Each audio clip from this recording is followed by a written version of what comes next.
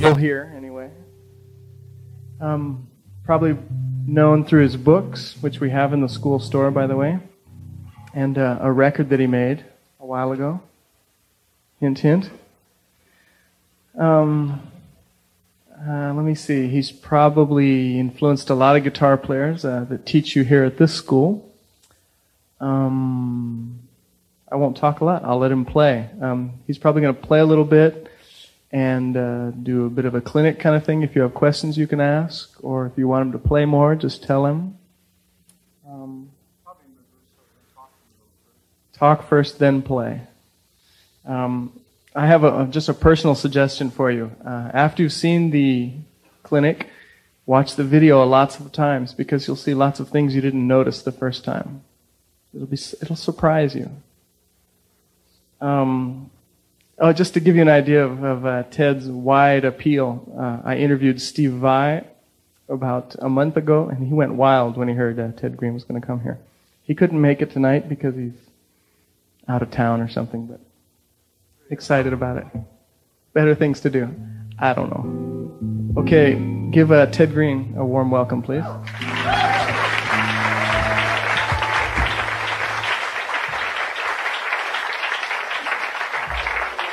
Thank you. Thanks a lot. Let's get used to this microphone. Oh, you got to talk kind of loudly. You got to push your voice into this. Whoa.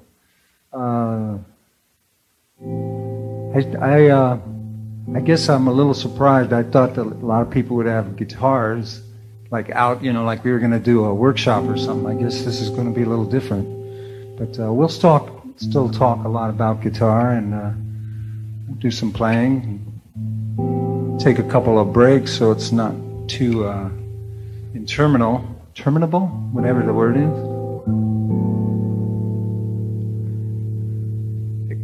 Kirk?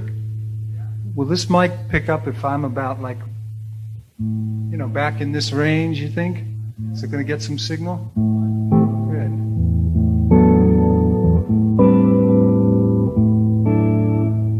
I thought I would talk to you about keys first. Like what it means to be in a key. Because people come to me for instructions sometimes, and they say, "Yeah, I'm working on my modes." It's interesting that they use the word "my modes," and we talk about it. They'll say, "Oh yeah, I'm working on Dorian or something," and I say, "What is that?" And it's like the 2 chord of a major scale, and I say, "Oh, okay. Why are you working on that?" And they say, "Well, they think they're supposed to." And I say, "Well, that's fine. Why is it a mode?" And then we go round and round for a while usually, and find out it's just a sound. Just like every kind of key that you can play in is just an equal partner in the harmonic rainbow. And I was like, this is Dorian to me. This is one shade of Dorian.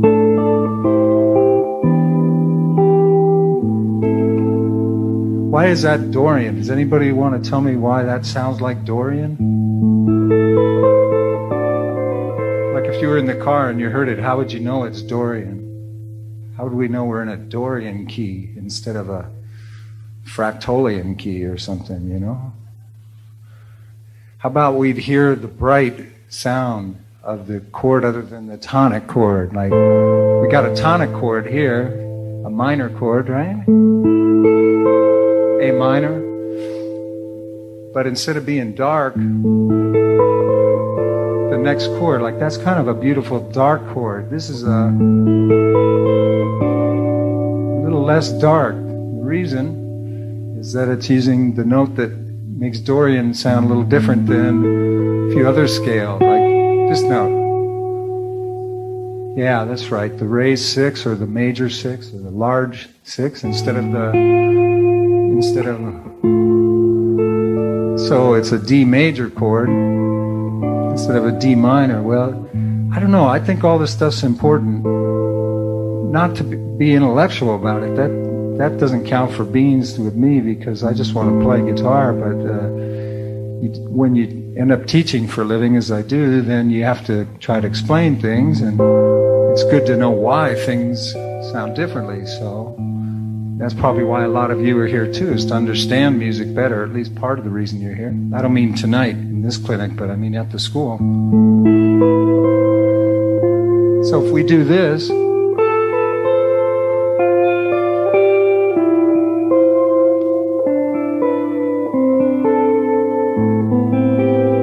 what kind of key are we in now? How about Aeolian? Because we have that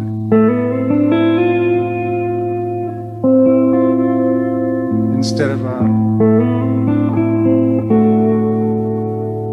that stuff is really good for shading differences.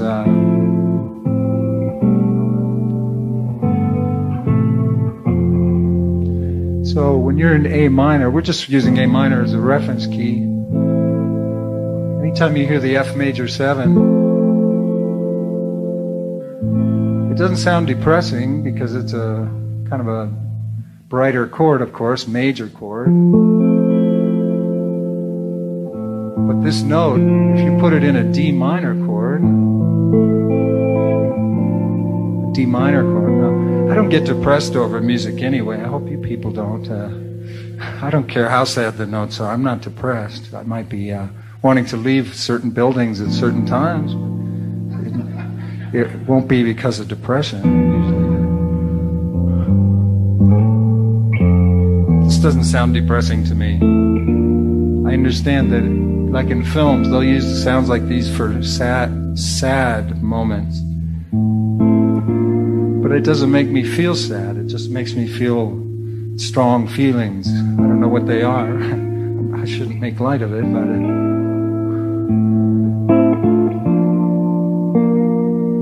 this is supposed to be a sad note, a real sad note. We're not talking in the Branford Marsalis, as in, boy, that's sad, man. I don't mean it that way. Just, now, minor is supposed to be sad too. This is starting to sound sad compared to what I was playing before. We got that same F note in the key of A minor, but now it's part of D minor 6. D minor 6/9, chord of mystery. To me, maybe I've seen too many videos, TV. Doesn't make me feel sad, you know. Major's happy and minor's sad. I don't know. It doesn't feel like it. There's that F sharp. He's sneaking back in. How come? Why? Because it's fun to play him. But you're leaving the key. No, we're just leaving the diatonic framework. We all know that we're in the key of A minor if we hear lines.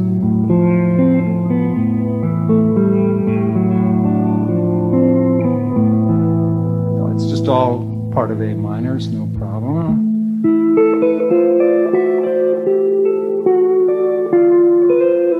There's just all different notes in the key center.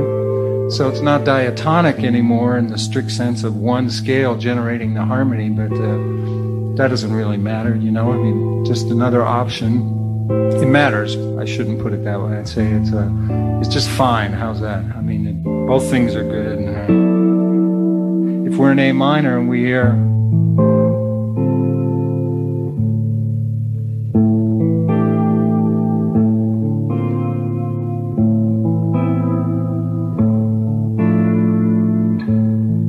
kind of on the dark side, not meaning bad again, just darker compared to, there's that note again, it really jumps out how much difference happens when you play. Now let's talk about what we used to call Oliver Nelson voicings years ago, because he was one of the first cats to kind of put them in records and stuff. He would voice horns like in 4 parts, real close together, but he would use hip chords. He wouldn't just play straight colors like dominant 7s and stuff too much. boy, you can speak a lot of stuff about close harmony chords, but just for the moment, for an A minor, if you vamp to a chord like this, our ears say that we're in the key still. We're just on like a 5 chord. I think many of you know that just by hearing it. Now, the one note that we'd be real surprised to be playing in A minor at that moment, I would think would be what? If we're really in A minor. Anybody? C sharp, right, but here that baby is. She's hiding here because she likes to get in from out of the cold and join the party. She's there.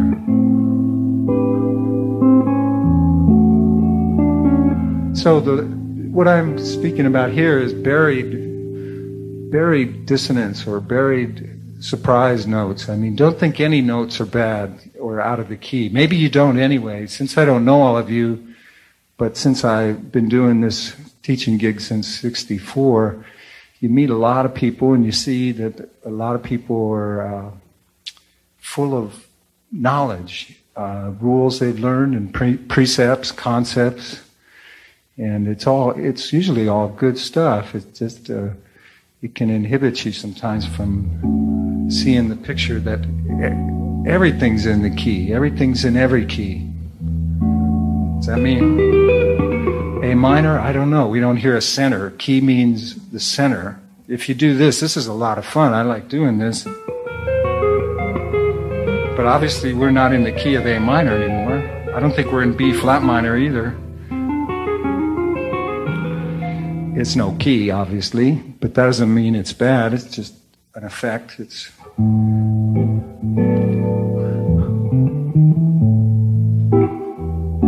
There's that chord with the C sharp in it. Now, if we put that baby on top of it, if we go... For some years, that's not going to sound as congruent in A minor if you're expecting here.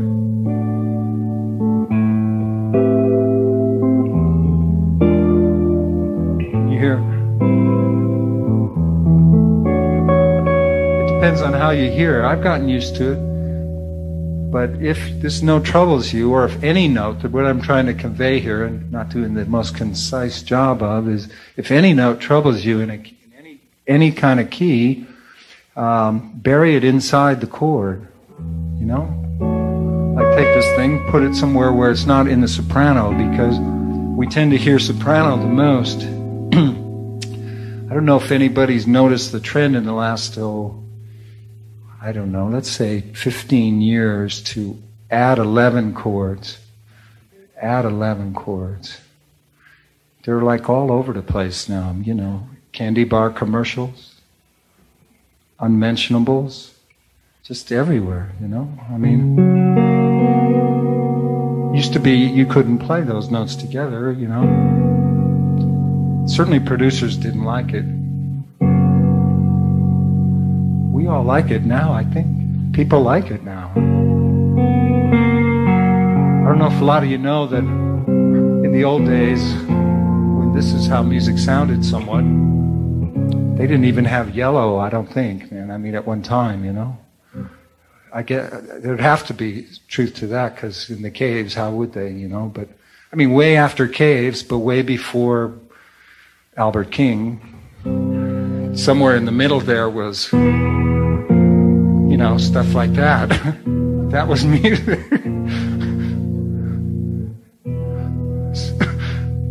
And you know, they fought over the rest of the notes.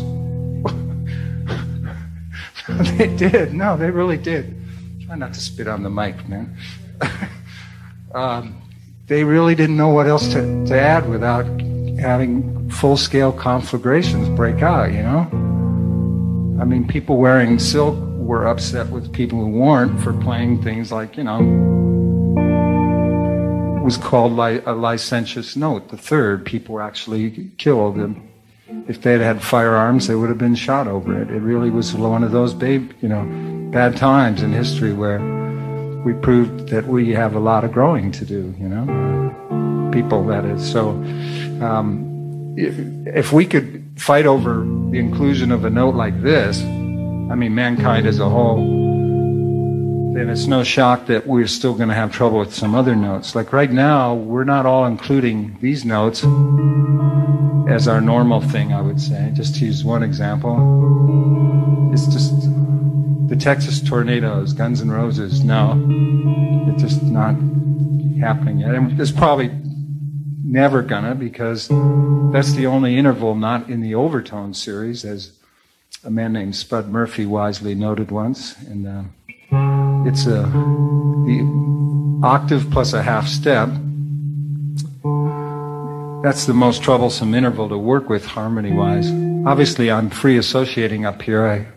I don't know how else to live, so you'll hopefully put up with it for a while longer. I promise to play a few notes together too. But anyway, yeah, this interval's a problem, and you maybe have noticed it. If you just play that too much, you know, you can clear out a building real fast. or get the club owner to pay you, actually, you know.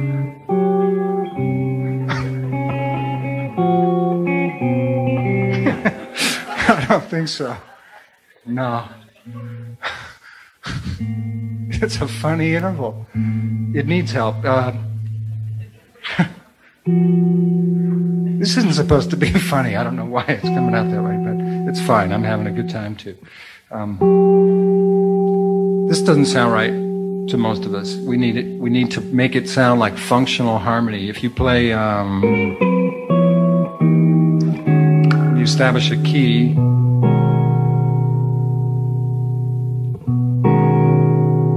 Okay, so we're in, say, B.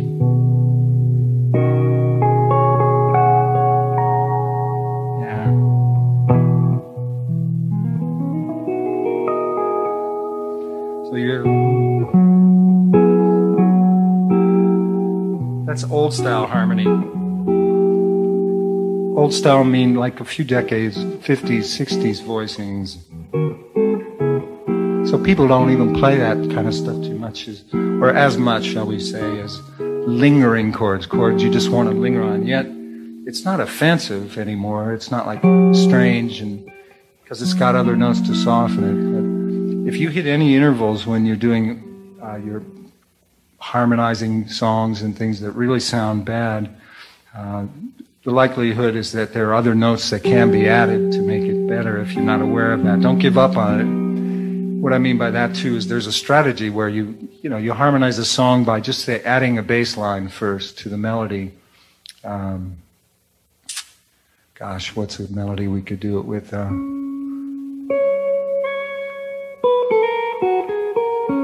This is an old tune. We better not put it in that key for you people. How about F?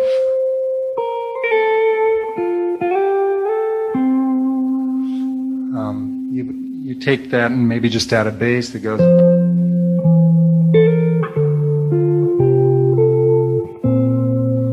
We're just walking down the key by doing that. That's no problem to understand, I hope. When I say the key, I mean a diatonic major key, of course, if you don't know there. By the way, on our breaks, if anybody's troubled by things I'm saying and needs to ask me questions, please do. Or if you can't stand it, like during is fine too. You can shoot your hands up and we'll converse. I don't have to just give a speech up here. We can interact, that'd be fine with me. I like it, actually. You may have to scream and get my attention, but that's okay too. So yeah, we can add a bass part, but anyway, if you should hit funny intervals along the way, like, there's one. I hope somebody knows somebody's getting married pretty soon if they want to. Here's that interval. It doesn't sound too weird because we hear the continuity of a key. So most people aren't going to bolt on that, but if you play it slow and listen to it, pretty tense. So major 7 with 7 in the bass. That sounds pretty acceptable in a case like that. When you hear all those lines people play. Now the interval's buried inside. It's not in soprano anymore. We're just we're doing that. There was a tune in the 60s based on a Bach thing. It went...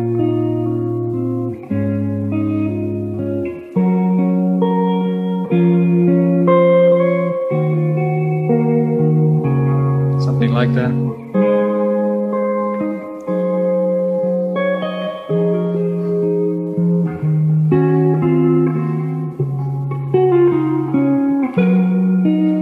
Sorry.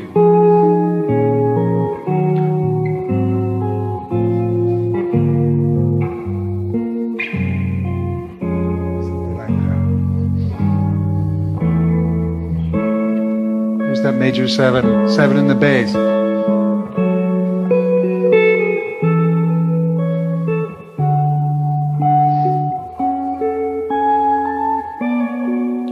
Bass is definitely generating the harmony.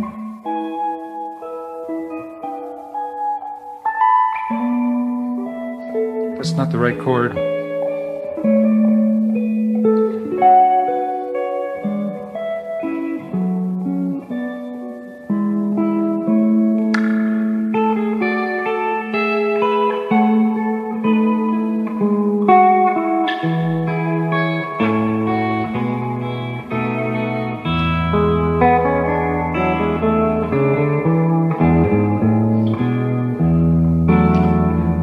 I like this Bach-type harmony. It's all in a major scale. I mean, most of it anyway.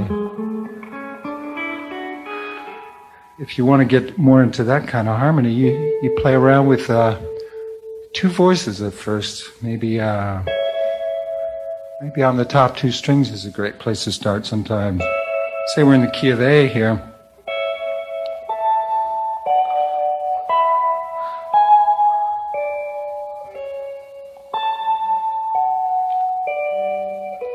I'm just thinking of chords, implied chords. That's what Bach teaches us that. His music is about chord tones that are stitched together with either scale tones or chromatics, and the genius is that there are motifs binding it all together, themes in most cases, and that's a staggering thing that he's got themes as well. But if somebody wrote in a similar style but didn't use actual themes, they could still get the effect of the harmonic environment of a Bach if they knew his harmonic vocabulary, if they just concentrated on chord tones and stitched them together in certain easy kind of ways, frankly. But to write that genius counterpoint and have themes too at the same time, that's another staggering thing. But when you hear themes like, not themes, pardon me, but chord tones like...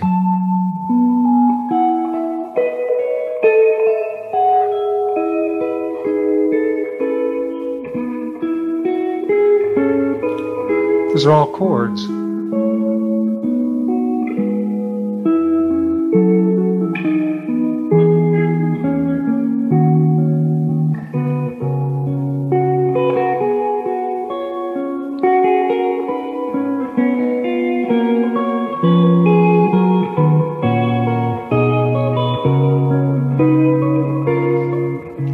Gets into a kind of a neo-Baroque thing where sometimes I don't try to be totally authentic when I'm playing this music because A, I'm not capable of it. I just can't do it very well. Because I'm moving parallel fifths and stuff, you're not supposed to do that. And B, I just want to create that environment of that kind of harmony sometimes. A guy like Bach is a good place to start if you're looking to study a real deep level of diatonic harmony, just again, where we began the discussion about keys generated by scales, the chords of scales. All these notes are right in the scale, but they imply chords. Yet there's little melodies in there.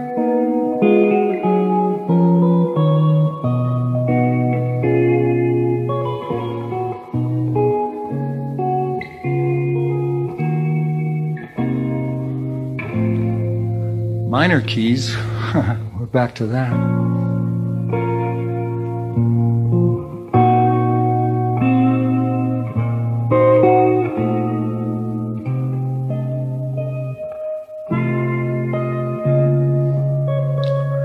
I'm just trying to improvise some stuff based on the basic chords of the key, which are the 1, 4, and 5. That's one of Bach's favorite tricks, is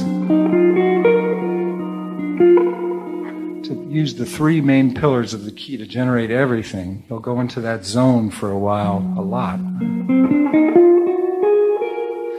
I promised myself tonight, before I showed up, that I would talk to you about this harmony of Bach, so we're in it now, but we may have to have a lot of feedback from you folks too, so I know what people don't understand that I'm saying, because I sure don't want to confuse you. Let's take a key that's easy to think in. Let's take, I don't know, let's go to D minor. So if you're going to try to study the harmony of a giant cat like Bach, and by the way, the root movements of Bach, when he's doing other devices like Cycle 4, those are just like those old standard tunes, you know. I should face this way a little bit too. Those things are, you know, like you take a tune like Autumn Leaves.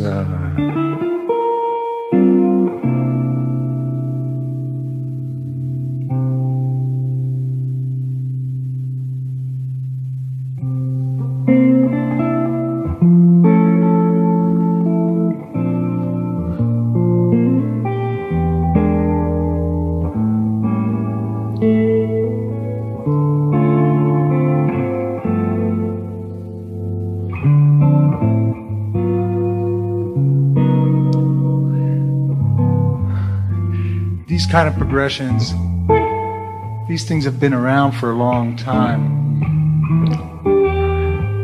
It's still the same stuff. It's like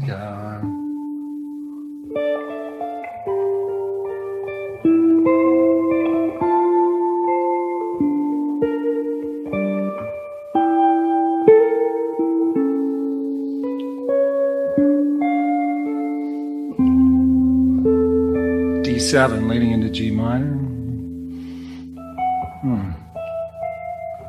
So anyway, if you want to establish the harmony of a key like a giant of the nature of Bach's kind of stature, you got to understand his conceptual thinking, and his favorite way to outline a key is to give you massive doses of the basic chords, but he's got so many voicings and so many ways of just implying the chords by playing 2 notes or 3 notes that you have tons of variety that lasted a lifetime for him.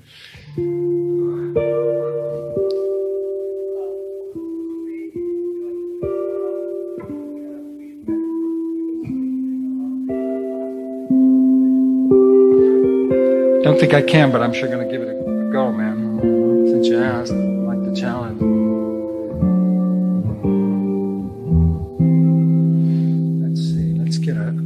Fresh sounding key here. That's a personal problem of mine. I can't stay in one key for a long time sometimes. It doesn't sound good to me. It starts to lose its charm. Hope it's not a sad commentary on the other areas of my life. Actually, we know the truth. I've lived in this body for 46 years. I know if that's true or not. It's yes and no. It's just a problem. We deal with it. It's not uncommon. That's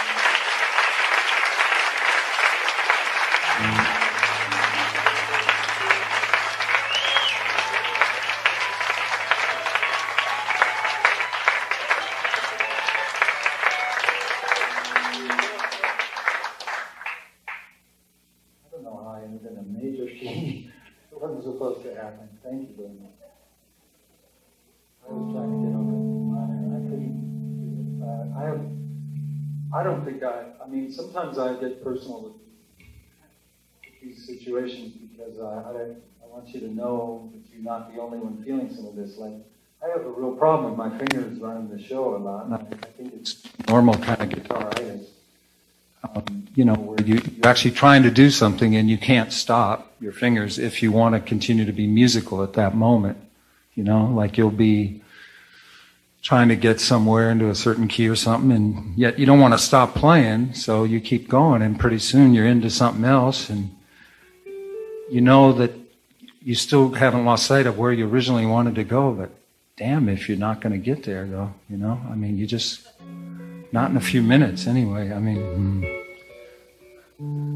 I just couldn't get B minor to come out there at the end. It's possession. The man is possessed. No, I don't think it's that. It's kinesthetic, You practice and you watch the news, or you're on the phone and Aeolian, Dorian, Fractolian, and you're just practicing these things, and your fingers get so used to running. They have their own mind. You know how that is, and. It's not good, but it saves my butt in a lot of cases. It's better than stopping. That's my problem there. Let's talk about something else, like contrary motion, or let's talk about that. Actually, let's wait. I wanted to really talk to you about keys. I started it tonight and got off on this other stuff. So I kind of line up this harmonic rainbow in my mind. And it's got different layers. One layer is an era thing, E-R-A, like when stuff happened. Surprisingly to some, maybe a lot of you notice this, the old sounds, old, like really old stuff. Or at least the Hollywood version of it. That stuff is like, still, mega rock, man. It's the power chords. So those perfect intervals that were so much running the show in the old days for centuries, they're coming back, in the last 20 years, they've just charged forward, the so-called power chord.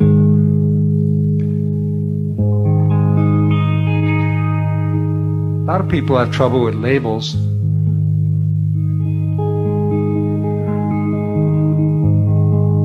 Look, Frank, he's playing jazz. Look, Frank, he's not playing jazz. Who knows? I don't know. How about he's tuning? That's all. He's just tuning. It's a good chord to tune to. We didn't start to play music yet because we don't have any rhythm or any melody, but we have just some color. If we go...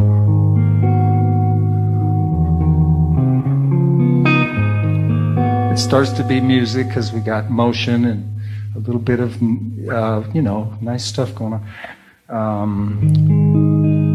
Chords like this set a mood so that your ear gets hungry for harmony, hungrier than just, okay, let's play in G minor. Notice how we're not excited by this at all, man. I'm not. There's just no preparation. It's like other areas of life. You got to prepare this stuff. If you really want to feel it and not have to take a long time. It's different when there's a drummer and a bass player and you're playing with other folks. I play quite a bit with just singers or by myself or things like that. So you got to work it a different way. If you're with a drummer or bass player, they get, in a few seconds, if they're together, man, you're excited, I hope. So, but, one instrument, 6 strings, it could be, a long evening if you got a gig and you got to entertain other folks and yourself. And are we in a key? Well, so far we assume that we are. We hear something. It's the key. It's the key of Keith Richards. No.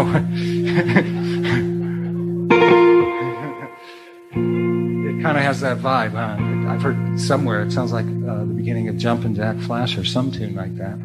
So, tuning chords, chords that have all perfect intervals are great to tune to. They also just establish a key. They don't establish what kind of key you're in, though, other than that you're not in a key that is going to have a flat 5 instead of a real 5 or something like that. But it's an open book from here. So let's talk about this harmonic rainbow. We've already spoken a little bit about these diatonic major things.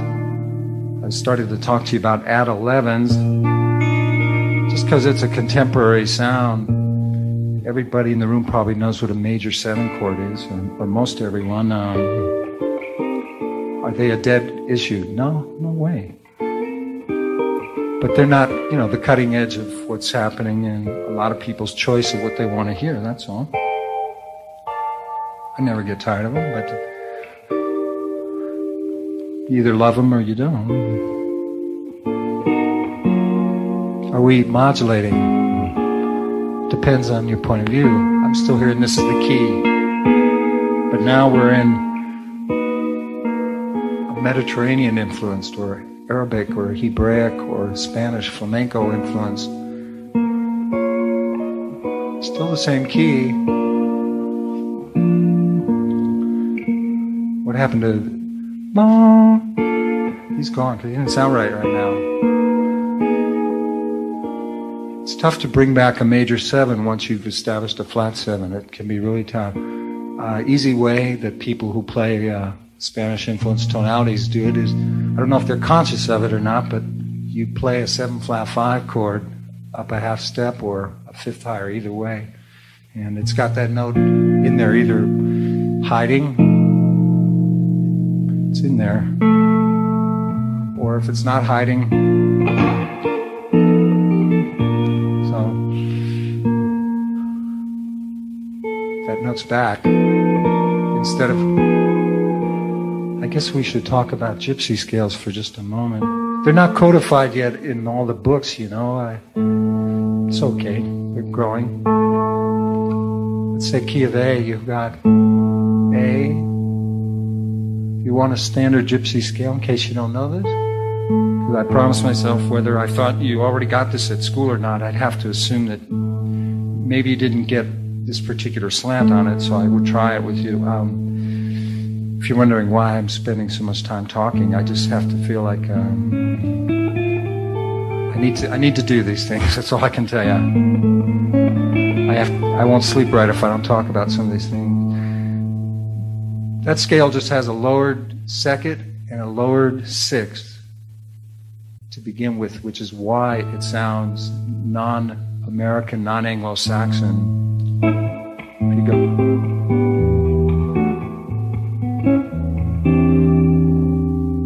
A scale like that, or a harmony like that, is decidedly American.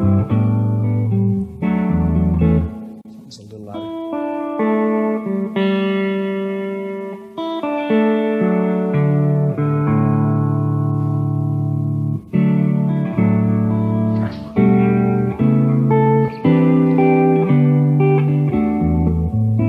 If we go,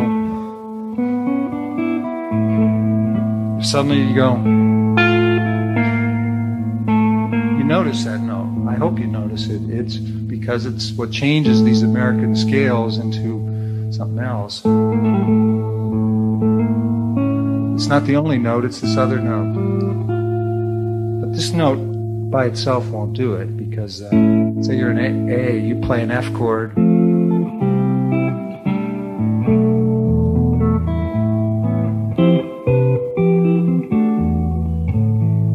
Those aren't modulations, those are just the expanded diatonic root tones. Fancy words just means the 12-tone tonal key, the American kind of 12-tone key that's music, that's natural to our ear. An F note's part of the key of A in the large sense. It's just not diatonic to the major scale, that's all. But in a major key, we're definitely going to use F every now and then, or a lot, depending on what kind of harmony you play.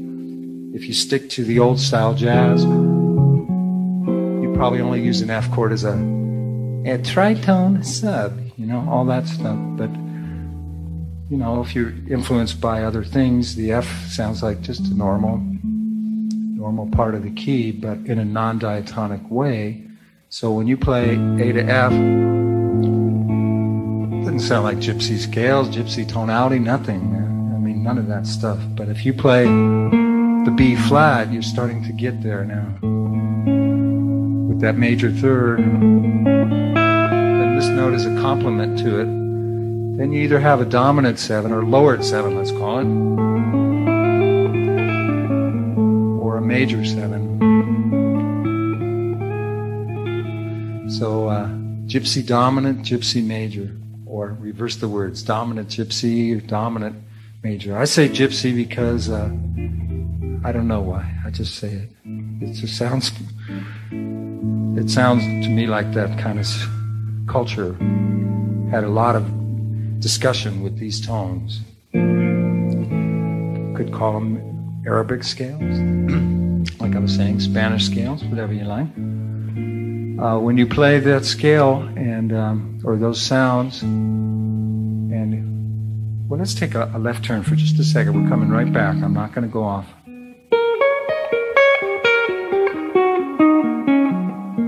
Those notes, anybody, a single word, an adjective, what those notes sound like? Blues, thank you very much. They're a blue thing, you know, they're blue sounding. When you hear,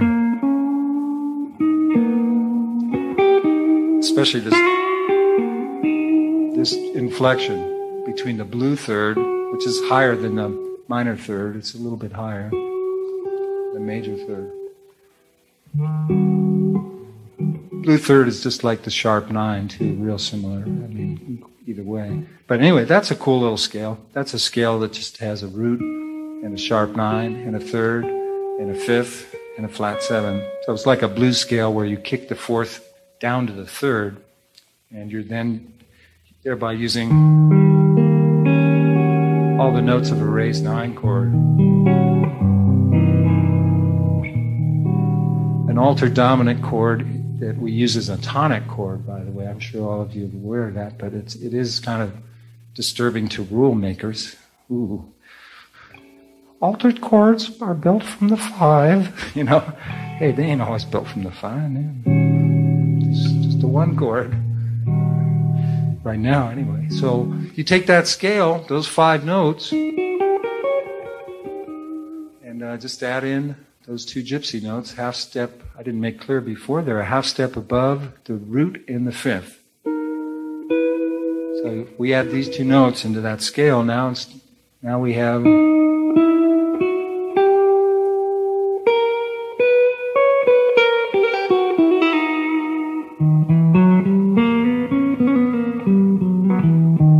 Kind of gives you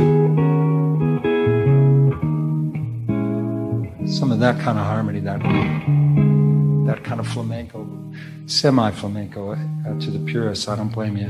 I'm kind of butchering this stuff, but you get the general flavor of it. Then there's a 6-note version of that scale. And both of those scales, the 6-note scale just leaves out the 5th. And both of these latter 2 scales, by the way, I call that one the Gypsy Blues scale because it's so blue then we have those other two notes we're adding. Yes.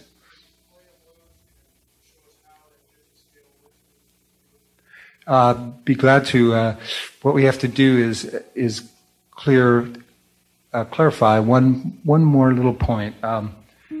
If you leave that fifth out, then this thing, we're all going to take a break real soon too, in a few minutes. I won't forget that we need to have an intermission here.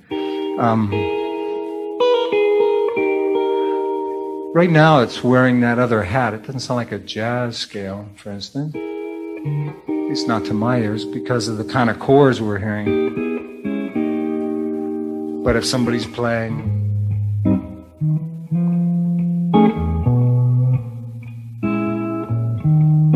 right there, when you hear, it's almost like the altered dominant scale, but it doesn't have that flat five. Now that's the 6-note version of it, where you just leave the fifth out. I hear Wes Montgomery, and that was chromatic. This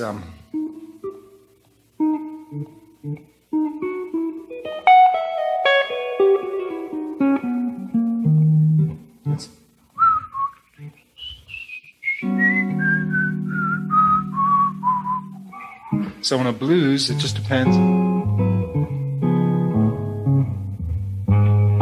Like right there.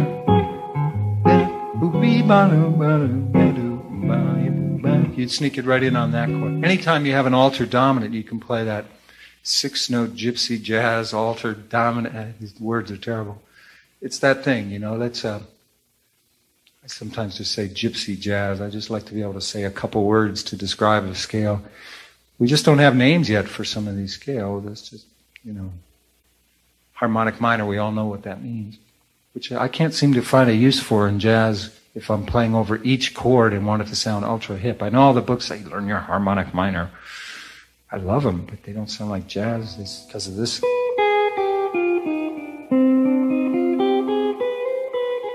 It doesn't sound as hip as, like, you know, Coltrane or Miles or them cats. It just sounds like a guy in Encino playing a harmonic minor. Anyway, we're going to take a little break because I'm perspiring like mad and this microphone's a little bit intimidating, but we're working with it, trying to work with it, and we'll come back soon and talk about more things and play, and maybe we'll have more questions from you. I love having the questions because I don't know what to talk about up here. There's a lot of stuff that's fascinating to me, but it may not interest you. But if people ask, then at least I'm connecting with one person. So we'll be back soon.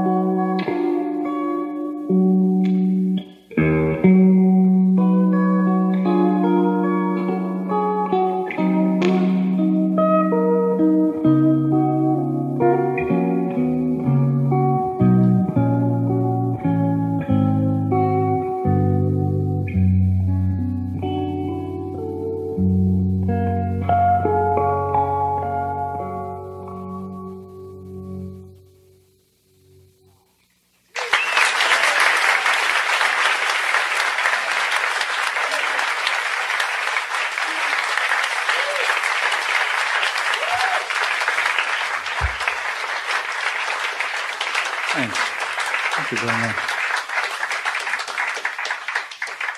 Been moving a lot of furniture recently. My hand kind of gave out on me in the end there, but started out with a bang.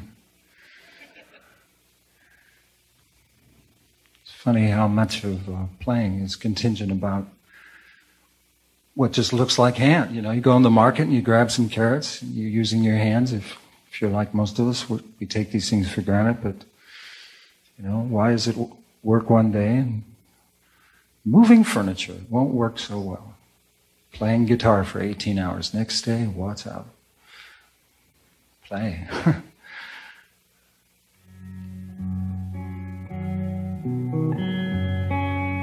These guitars are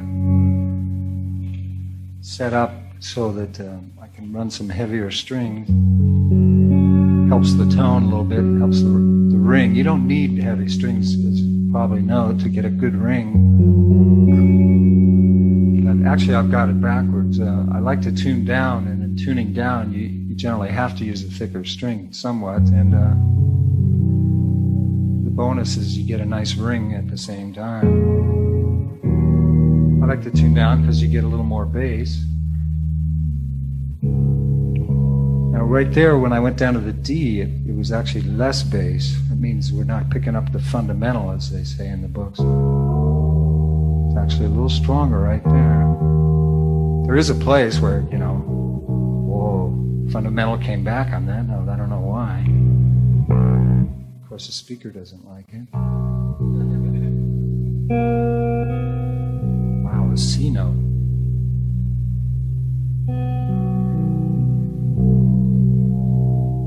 Too bad that isn't like a Marshall cabinet.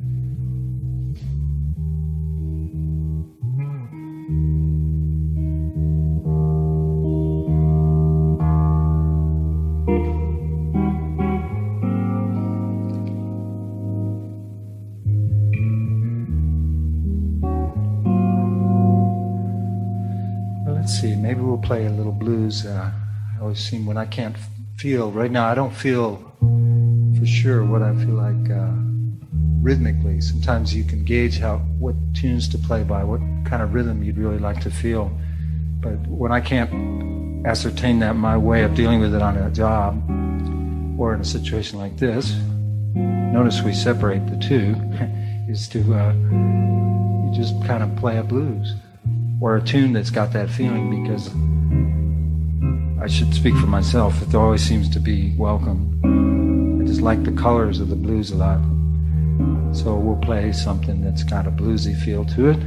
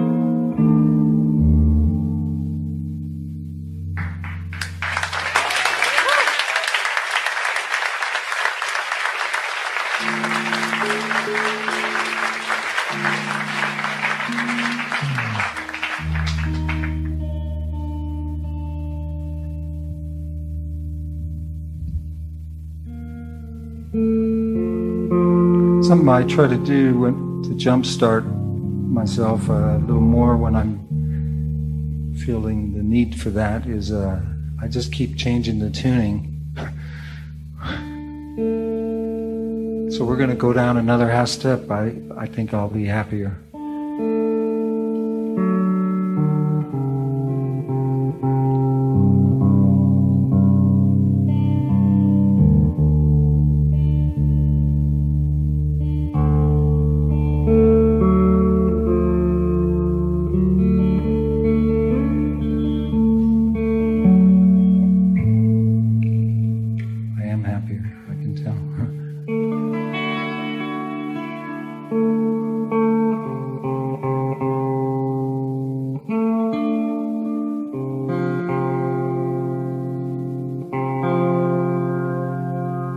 Tough, those plain third strings get real wobbly, don't they, when you tune down, if anybody's tried it.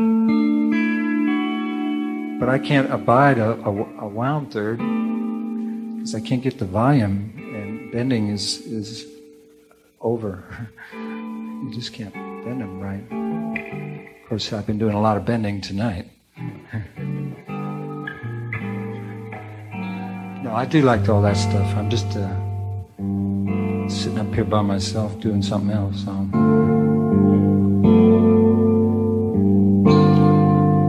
don't know what I'm going to play. We're just going to fool around, go into something.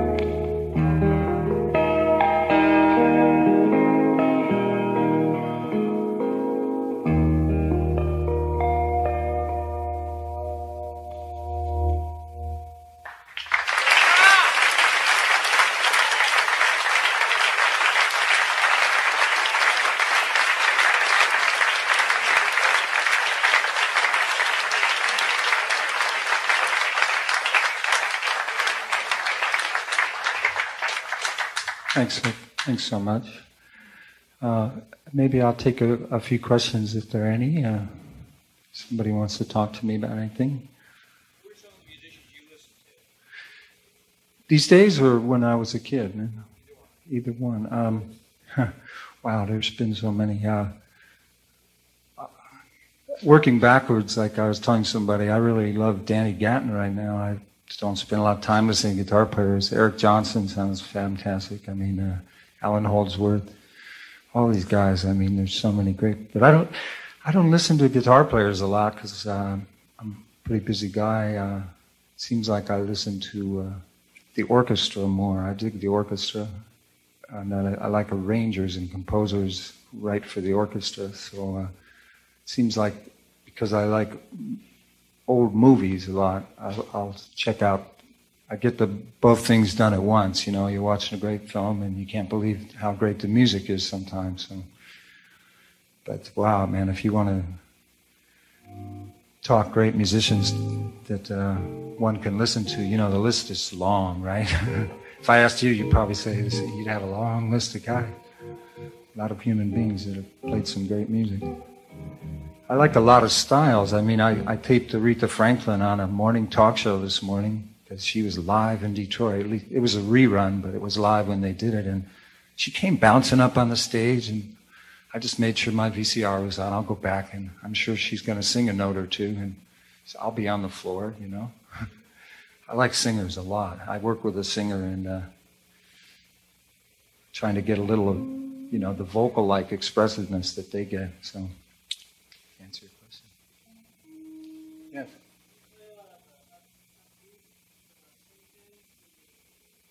Kind of not as much as I always used to be.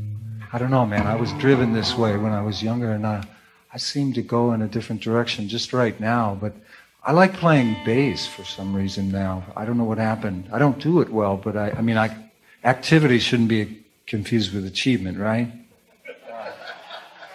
So when we, I like the feeling of hearing these cats playing, not swing, but bop, you know.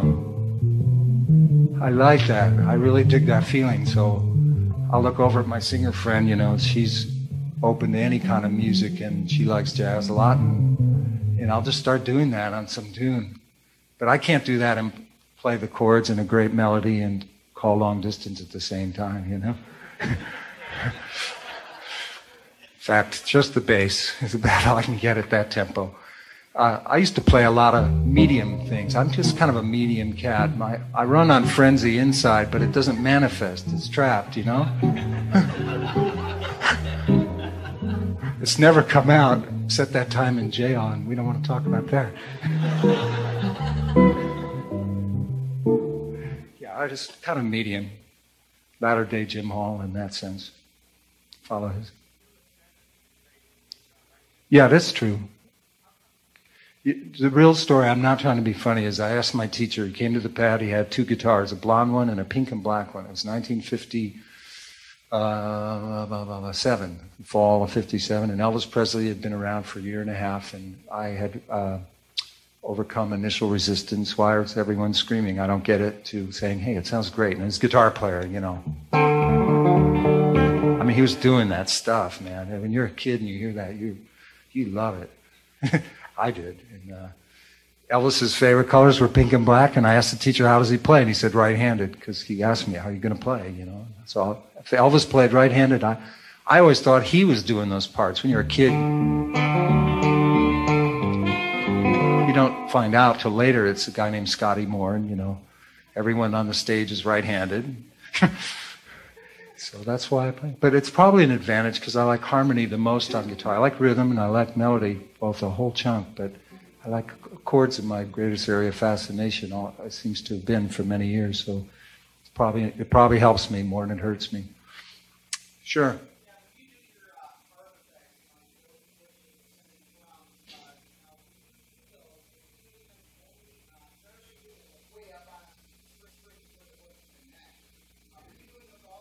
That's the story of my life. Say the question? I'm sorry.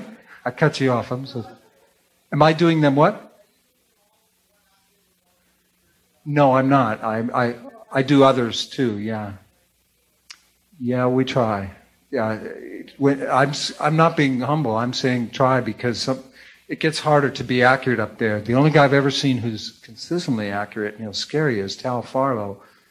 No matter what else is happening for the guy, even if he doesn't feel he's having a great day and that both hands aren't as strongly happening, man, he'll go into that. He'll just be playing and has anybody ever seen him doing that?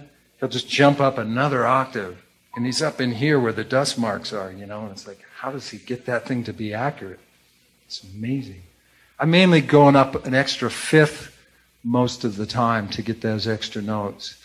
If you go up a different interval than that, well, there's a fourth interval up will give you 2 octaves, and a fifth up will give you the fifth, in 2 spots, mind you. On consonant chords, you get more consonant intervals. Example, this is a consonant chord.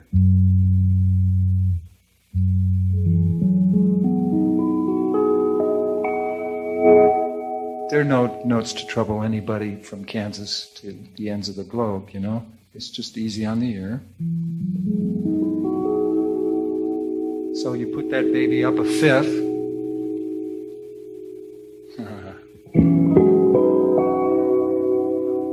Ooh-wee.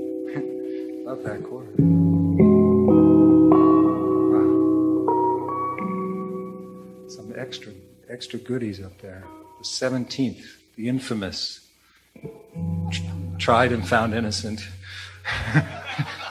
by court of no appeal. 17th, yeah, it's a special note. We don't usually talk about 13 because life's too hard already,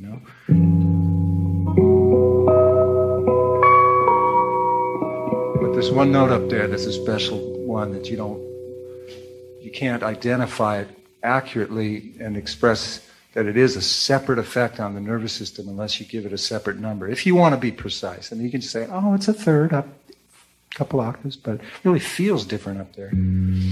It only works that way above an 11th. If you just play a third up high, even in a beautiful dominant chord or something, it sounds great, but it doesn't have that magic effect, where you just...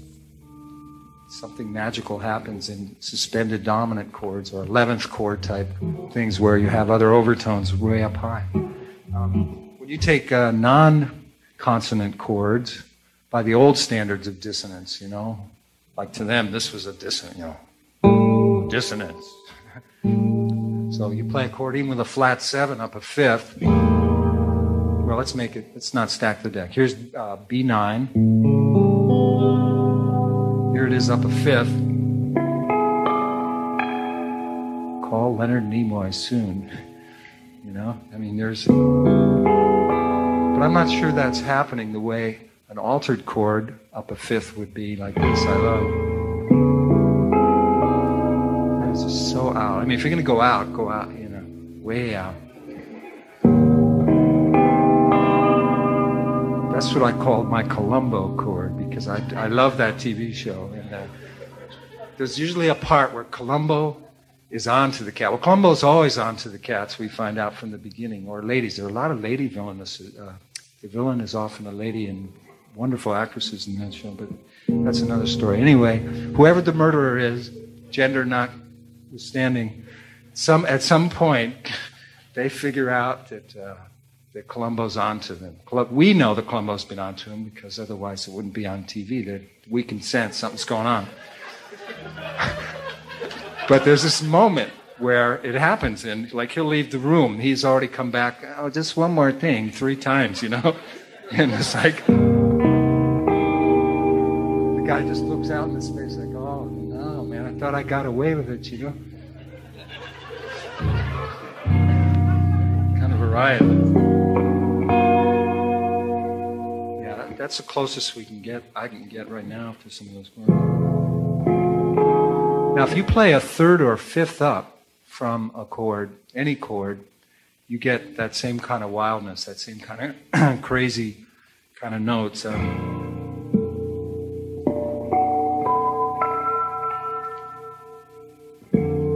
That's a third higher. That's an E. While I'm playing C, I'm thinking E. Or a sixth. Same thing.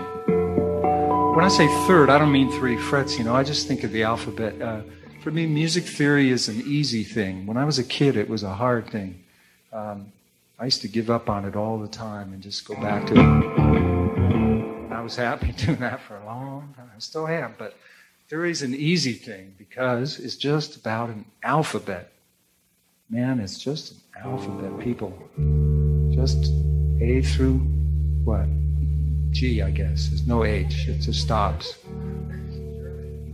That's right. There's the H, right. That's B and what? And then B flat is B, huh? That's a wild country, man. That's a wild country. We know it's wild if they start with that premise in the alphabet to begin with. So anyway, yeah, our alphabet's a little, it's easy. A through G. You know, you put some sharps and flats in when you learn about all the precision aspects of theory, you know, which scales have what and so on. But God darn it, it's just an alphabet, you know.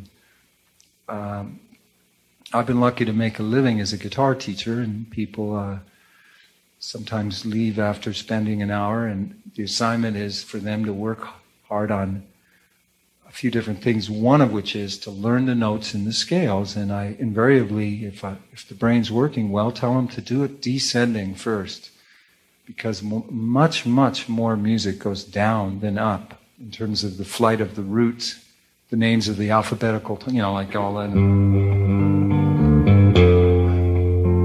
There aren't as many ascending progressions that have made their way into the fabric. Even the way we voice lead progressions of force, or what they used to call the cycle of fifths, what I've been calling cycle of force for a long time, because I like to think forwards, like A minor 7, D7, and G, and all that stuff. And the traditional resolutions are tones falling. You probably saw, you know, when I'm playing, if I'm doing that kind of stuff, I mean, the hands go down more than up. Doesn't mean that music doesn't go up a lot, it's just that the names and or the voice leadings go down, so we have to be able to think descending more than ascending. It's a wild thing. They don't, you know, you don't go to school and they go, okay, Z, what the hell is it? X, Y, Z, Z, Y, X, W, V. You don't learn it backwards. You just A, B, C, D, E, F, G. So it's a kind of an important thing to be able to think that other way. What was the question? Any other questions? Somebody like to ask? Yeah. Yeah, the thumb, you use the thumbnail and the first finger. You know, instead of using two hands, say on the 12th fret where you have your open harmonic. You know how to, do you know how to do it that way, or did you learn a classical way with the 1 and the 4?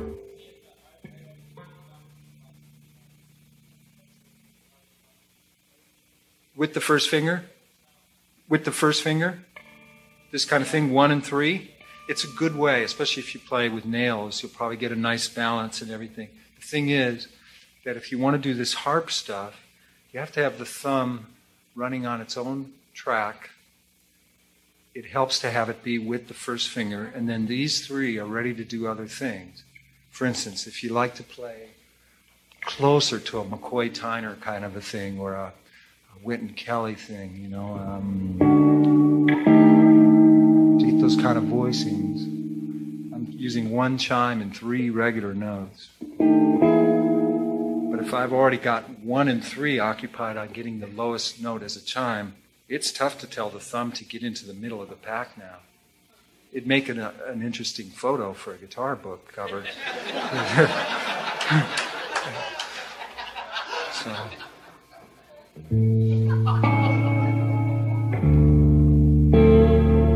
This kind of thing. So I'll play like a... Those are triads. Let's get a nicer tone out of this.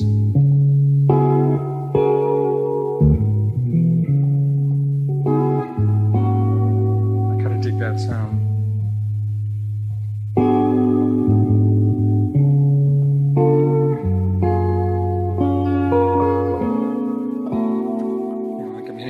Note and then maybe a chime chord.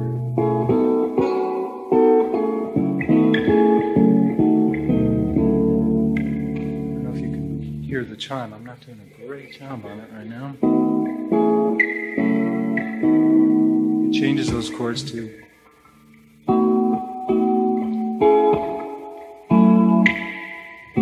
close harmony. Sure. That's what I'm trying to do now, actually, but I'm just not getting it real clear. I'm going to go up on the top strings where it might sound better. Maybe I'll lessen the reverb. You might be able to hear it a little better.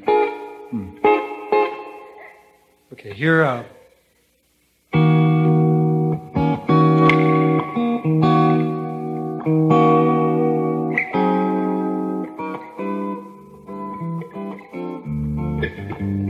looking for a key that I want to hear it in for a second. Just bear with me, please.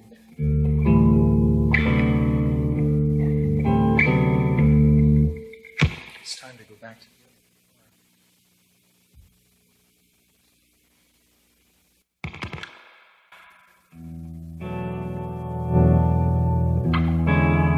Wow, I like that sound now too. What a sound. Okay, so here's some chords. Middle four strings. Real balanced. On a telly, if it's a good set of strings and the body vibrates real lot, you get an organ-like. You can set it for steel guitar, you intend it to sound like a steel guitar, Leo, but anyway, same thing now with the chime in there. It's audible. I'm getting a little plunk out of it because I'm hitting it too hard and the string's a little low for this gauge. My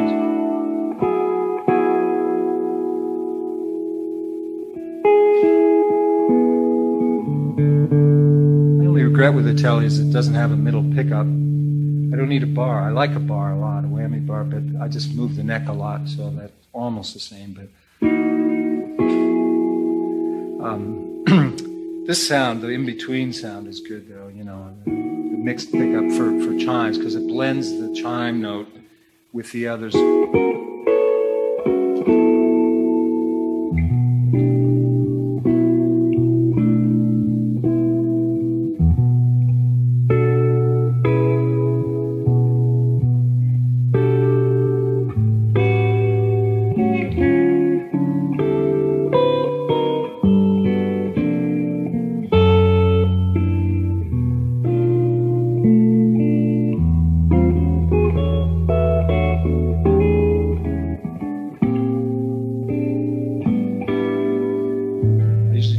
These kind of chords to get close harmony. But with this stuff, it's just about the same versus where it's so muddy.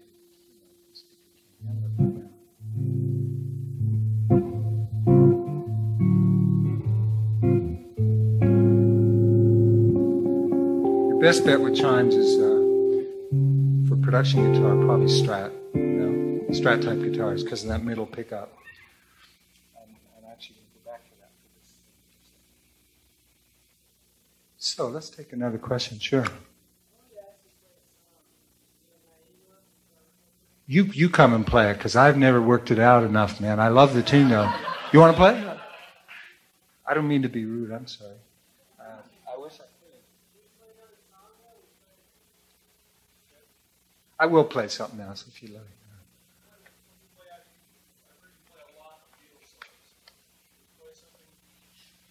Yeah, we'll do some of that if you like. Not to my satisfaction. Someday I'd like to. I can play it, but it's like... No, I mean, sometimes you play it, but you can't find other things to do that you would like to do, That's the problem. I confess, I'm a hard-to-please guy, man. I really am. I'm not in certain areas of life at all. I'm fairly amiable, but God, man, with music, I'm just terrible. I don't know why. It gets worse through the years, too. But I'm about staying even because I'm learning better ways to deal with it. Like switch guitars if I'm bored. It's hard to find things that, are really exciting sometimes, having said that, I'm grateful to just be able to play. You know, I mean, I don't want to seem like I'm really upset about it because that's taking it too far. I may wince and everything, but underneath it, I mean, if somebody said, "You happy to be here?" I'd say, "Sure, man, of course." Get to play, stand up for tellies. I love tellies.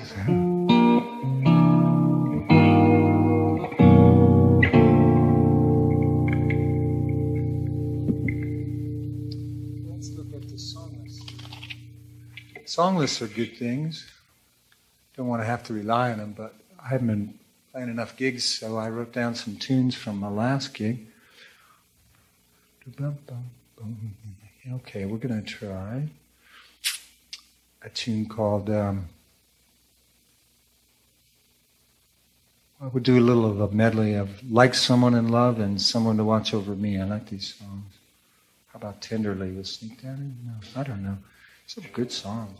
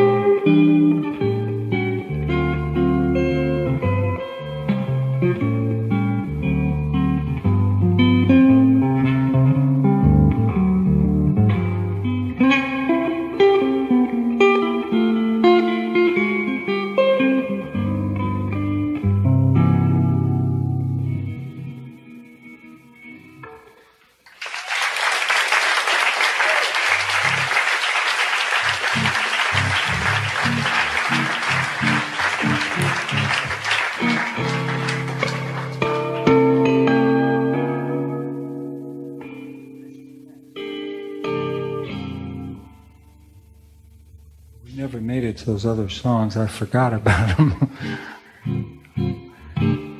Crazy.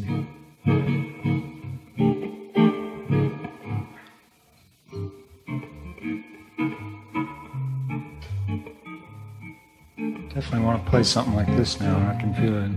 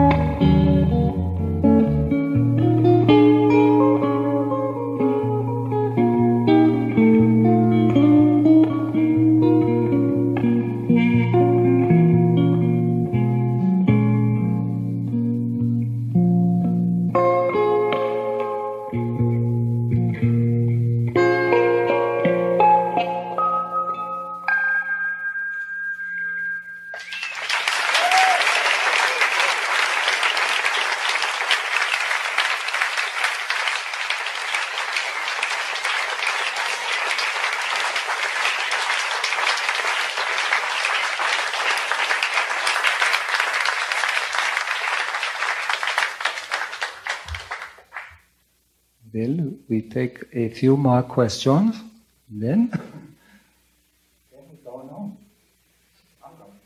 Yes.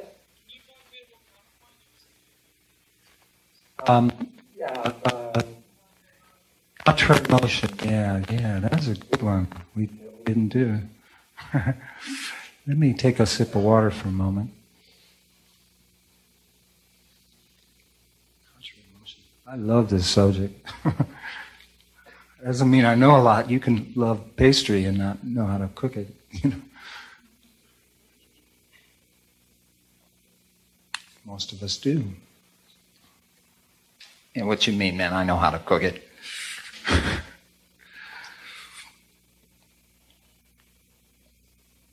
These people here have been very, very kind at providing me with water, things to wipe out the water.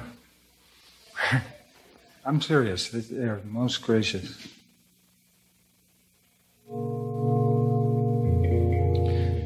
Contrary motion. What would you like to know? When contrary motion is when notes go in opposite directions, either away from each other or towards each other. It's a bipolar planet we live on, you know, all those opposites. So the most traditional forms that are still used to make money with, we'll put it in crass terms, I don't mind. It's good stuff.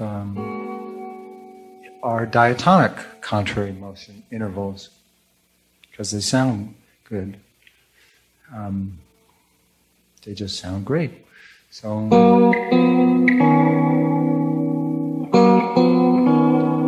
you might just do 3 in a row, you know, where the notes, one note's going up a scale and one's going down. You know what I'm saying? 2-string instrument. Doesn't sound as rich, because part of the trick of harmony is to, if one wants to, is to let notes ring. I'm a real fan of that. I want notes to ring. I'm still holding this note that came one note before. I did a leap there. I didn't go in. That would have been the next stock diatonic contrary interval. You can just do a few in a row and then break out.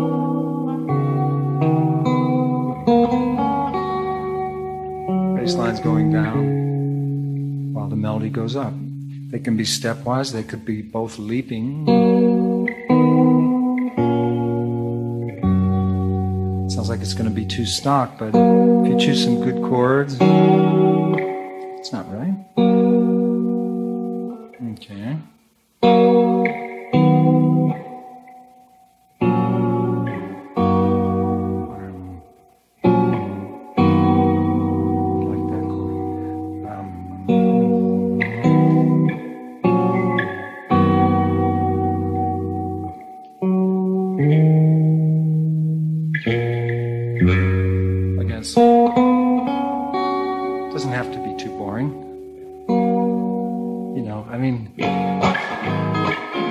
Face it. We're not all going to be thrilled with this stuff. You gotta, I mean, that's the beauty of both counterpoint and, in this case, contrary motion. You can find new chord progressions that you wouldn't have thought of. And it's a good thing, you know? So anyway, if somebody says, well, how do we study this stuff? You're so glib about it. Whoops.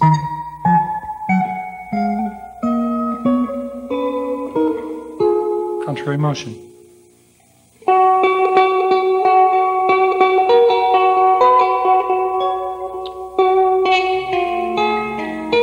If it were a 2-string universe, you know, just goodbye. You know, they both just kind of coming back again. So that's the other, you know. So you can do a diatonic, and then there's chromatic counterpoint, or chromatic contrary motions, to be specific, is there are 2 main kinds, maybe 3. Let's say 2 for starters. One is that which is tonally bound, and I'll explain what I mean in a second, and that which isn't, that which doesn't sound like you're in keys or anything. So first, the tonally bound one. No one who's lived in this country and listened to pop music since the Beatles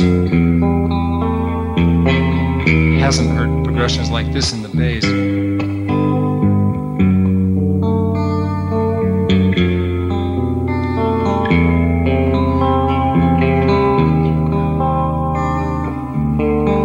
If you go back to Bach, or if you want to get certain kinds of flavors, you start actually a century after Bach with the Romantics. I'm not sure that's the right name, but all the books call it the Romantic period, you know? It sounds often like, and I'm not being snide, I think it's dramatic music. The Romantic music to me sounds like the Impressionistic music, that Debussyan, just like, wow, people in love, you know? This doesn't sound like people in love, they're working at it, you know?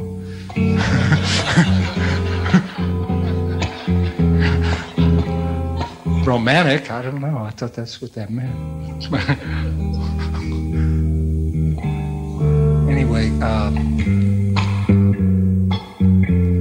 these are always implied chords too. If you study enough harmony, it's not a big mystery that would be like A. This will probably sound like G concert for anybody tuning their guitar. I'm probably a whole step down.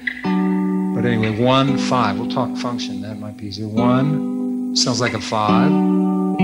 This sounds like a dominant 7 on the 1 chord. Meaning like if you're an A, like an A7, which will be the 5 of the 4 chord. This can be a 4 minor or a flat 6 if you're sneaky like John Lennon was in Lucy in the Sky. This is the 1, if you want it to be. Sharp 4, half diminished. You go, now that ain't that basic. Come on, there's got to be an easier name. You could say 2 chord.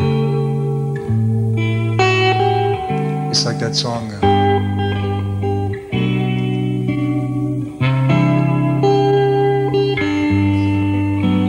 Let's see. Yeah, that's not right.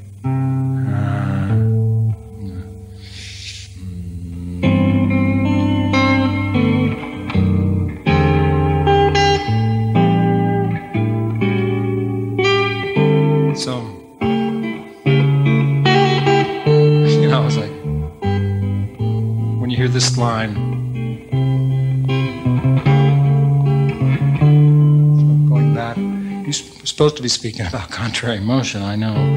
This is, we're just talking about how this bass line on that degree of the key is often a dominant 7 on the 2 if you want it to be. You know, there are a lot of little things that you study in harmony that you just have to memorize, but they always make sense because harmony makes sense. There's something that I wanted to say about this chromatic thing. I don't want to lose it. Oh yeah, I spoke about that Lucy in the Sky. That's a great example because people have heard it. You've got this line. It's not completely chromatic. A lot of chromatic harmony occasionally has a whole step. But notice how this will fall down while this melody just kind of goes up at the same time, so you get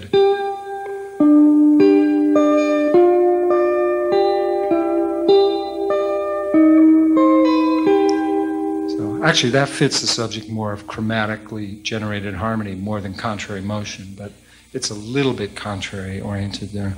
If you want to study chromatic contrary motion where you're not bound in a key, then it can get boring real fast because it doesn't ground many people's nervous system in a pleasing way where you feel like you're happy with the results. But you can make some rule. Like here, my rule is I'm going to try to stay in only structures that are in one of the 2 whole tone scales. So all those chords are in, I like to call the whole tone scales X and Y just for simplicity. So every other one is in X and every other one's in Y. But where are you going to use this stuff? You can't make money doing it unless you score for films and TV. But it's exciting to know a little of that harmony to me. I want to know all this stuff a little bit. never know, man, when you might have to scare a kid for fun. They get to scare you back, though. They definitely get to scare you back. You owe them.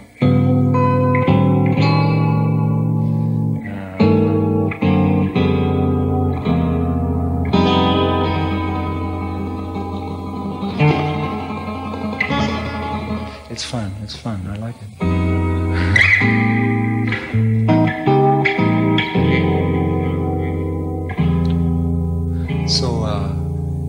Here's a fun thing, the chromatic contrary motion. Move the top line and then answer it with the bottom 2 notes each time. Wild harmony, I got that from the old Universal films. They used to use that kind of harmony when Frankenstein and the boys would show up. Notice how, again, it's not evil sounding, really. But it's got a sinister edge, a tiny bit, but it's not like just so gone where, it's like, oh man, take it, There's at least some kind of strange pleasingness when you have strange chords over strange basses, but they're kind of talking to each other and they're all floating. They're not all just kind of brr, brr, brr.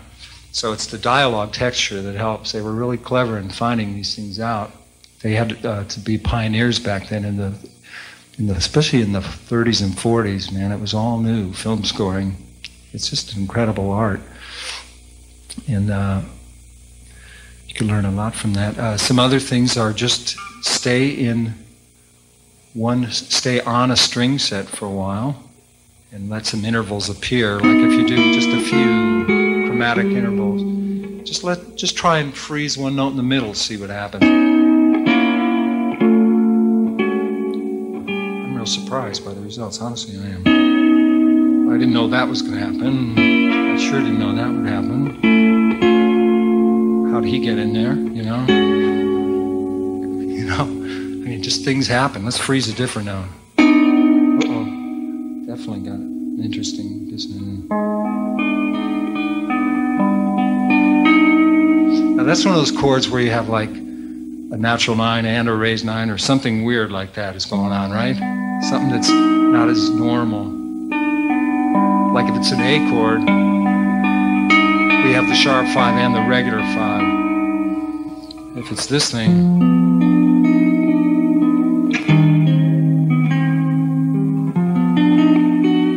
now that doesn't sound right, but that's starting to sound almost like a consonant sound.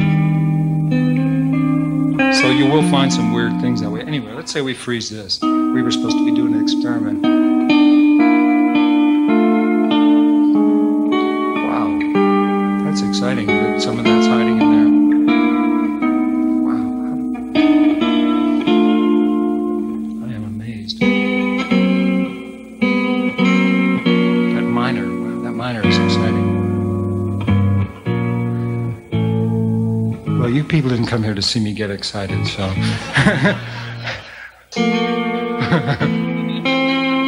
yes, we did. This kind of Gorgo the Monster 6-string chord contrary motion where you just weird stuff, with a lot of this stuff floating around the bottom, or its best friend, this thing. This is the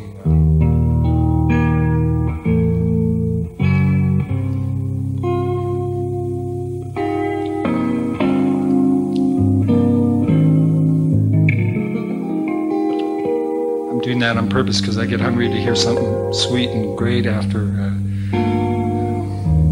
all that kind of noisy stuff. But I like the noise too, I do.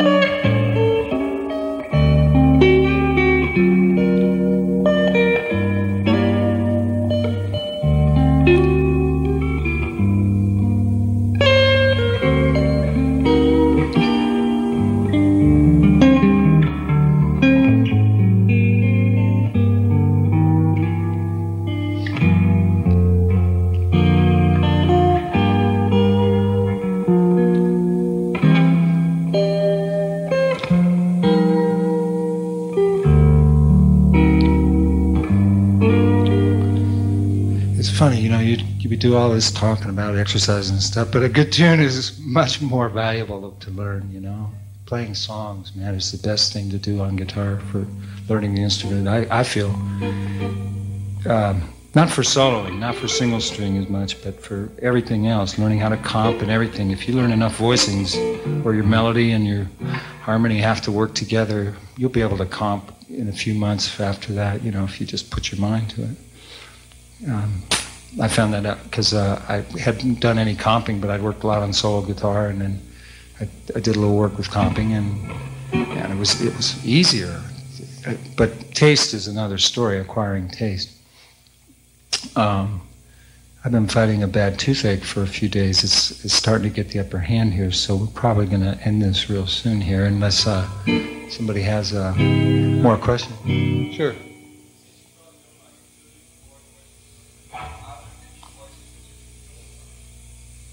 Voicings that I don't find useful? Well, sure, you know, but it'd be more important which ones you would find attractive or not, but it's all about organization at first. You want to be organized in your approach if time permits, and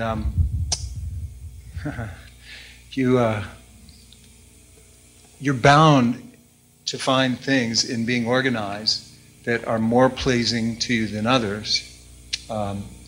Case in point, if I study the 13th chords on guitar systematically, which I try to do, I love the feeling of music. Maybe you can tell me, to put it in better English, I can barely sit still when I'm playing. I mean, I just like the whole thing. But to study it is to me, is also partly, you got to be like a hard line science cat, man, as opposed to a musician like, yeah, I'll be around, you know, whatever, man. It's not like, you know, and in doing that, you want to study systems of voicings. That's what I'm getting to. And in studying systems, nature doesn't call the same tune on each one. Example, dominant 13, no root. We'll do it in A. Top 4 strings, not close harmony, but next size after that. Like A13. A13. Some people can't, to use the current vernacular, hang with this chord, man.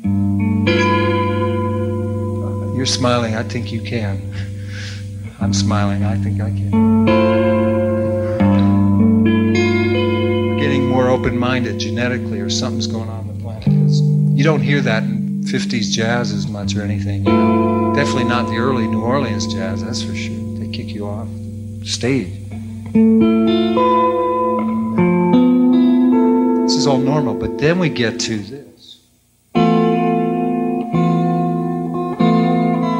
To me, this sounds like, in this key,